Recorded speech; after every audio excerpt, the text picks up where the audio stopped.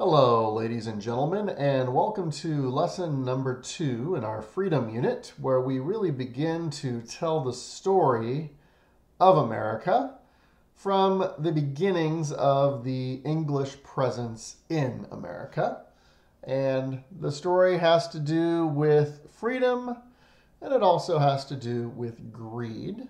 We're going to look at the first 2 colonies that were ever established in America by the English. And our left side essential question today is, how were the 13 English colonies established in America?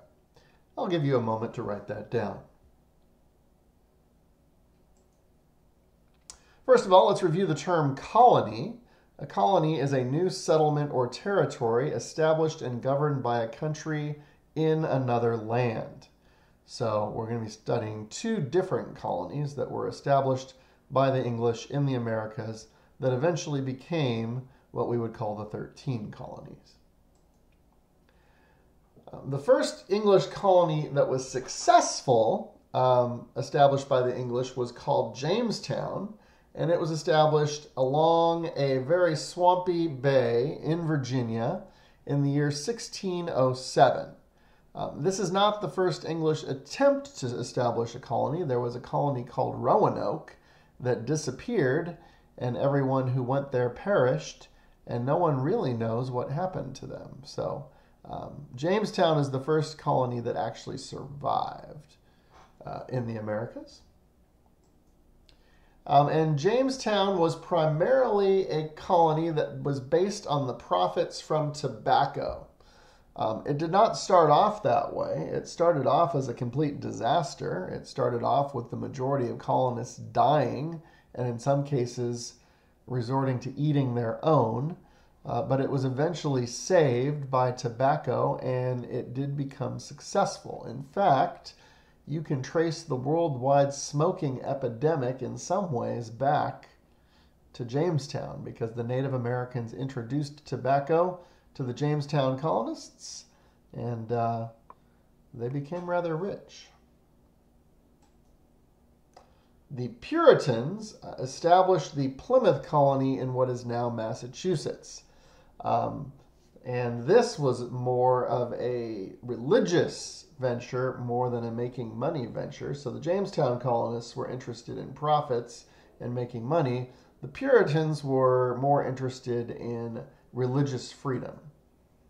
The Plymouth colony was founded by a group called the Puritans, who wanted to practice what they believed was a more pure form of Christianity, and they did not want to have to follow the Church of England. And if you lived in England, the Church of England was the official church, so not wanting to follow it was considered a thing. So these folks were completely willing to sail across the ocean, establish the Plymouth colony in what is now Massachusetts, and practice their faith the way they wanted to. Of course, the Plymouth colonists are known for having the first Thanksgiving. It was a celebration between the local native tribe and the Puritans, and what most people don't know is that what they were celebrating was an alliance where the Puritans banded together with that tribe to wipe out another tribe that was a competitor of the tribe they were celebrating with. So they were literally celebrating an alliance and what was basically a massacre. But that's not as fun to tell people when you tell them the story of the first Thanksgiving.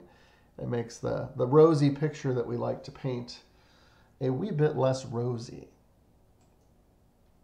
So, as I just said, they had worked together to defeat another tribe, and so that's what they were celebrating. I'm going to go ahead and pause before switching to the next slide. So eventually, those 2 colonies became 13 colonies. We're fast forwarding in history. We're skipping a lot. We're just giving you the 35,000-foot overview here. So your left side essential question is going to be, what were the 3 colonial regions? And of course, the first region is the New England colonies, which consisted of Massachusetts, Connecticut, Rhode Island, and New Hampshire. Those are considered the New England colonies. Notice there is no Vermont. Vermont was not initially a New England colony.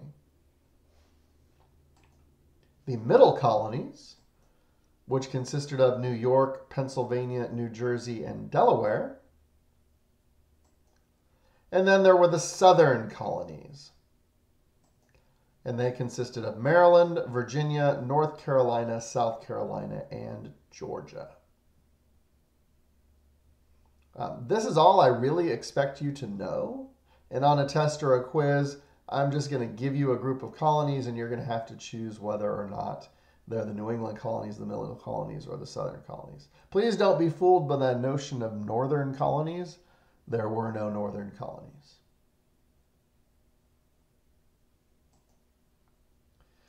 So, the colonies were known for trying new forms of government. Keep in mind, the countries of Europe at the time were monarchies. They were all ruled by a king or queen. Although Great Britain did actually have a parliament that was elected by the people, we tend to focus as Americans on the fact that King George III was the one making decisions. It was really his government, his prime ministers, that were making the decisions. And they were all ham-handed and rather incompetent. But that will become evident as I tell the story. Many of the colonists experimented with democratic government. Of course, democratic is one of our vocabulary words. It basically means where people get to make decisions for themselves or through people who are elected to represent them.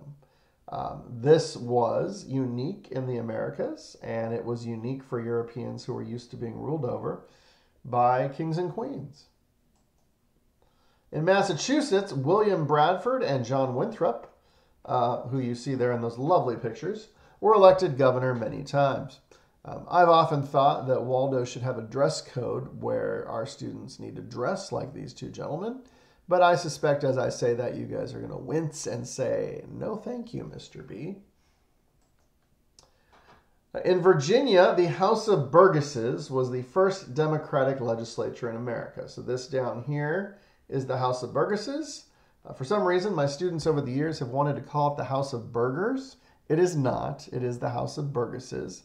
And it was the first democratically elected legislature in America. And a legislature is a group of people that have the power to write laws.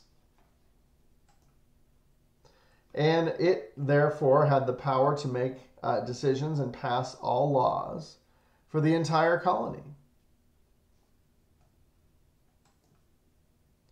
Ladies and gentlemen, I've been very nice to you here. I have really given you the abridged version of these notes. And so really all I ask is that you write a couple sentences as a summary at the bottom of your notes. And while that happens, I am going to play the crash course summary. If you have never seen John Green, he's a very intelligent, very dynamic guy who makes these crash course videos. The one thing I will warn you is that listening to them is like trying to drink from a fire hose. But while you're watching the summary, you may learn some interesting things about America from Mr. Green.